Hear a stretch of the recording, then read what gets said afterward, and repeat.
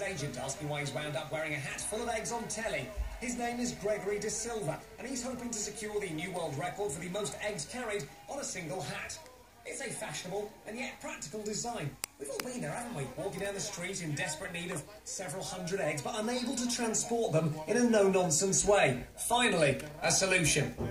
Gregory may be keeping all the eggs to himself, but it turns out when it comes to his otherworldly possessions, he's pretty generous.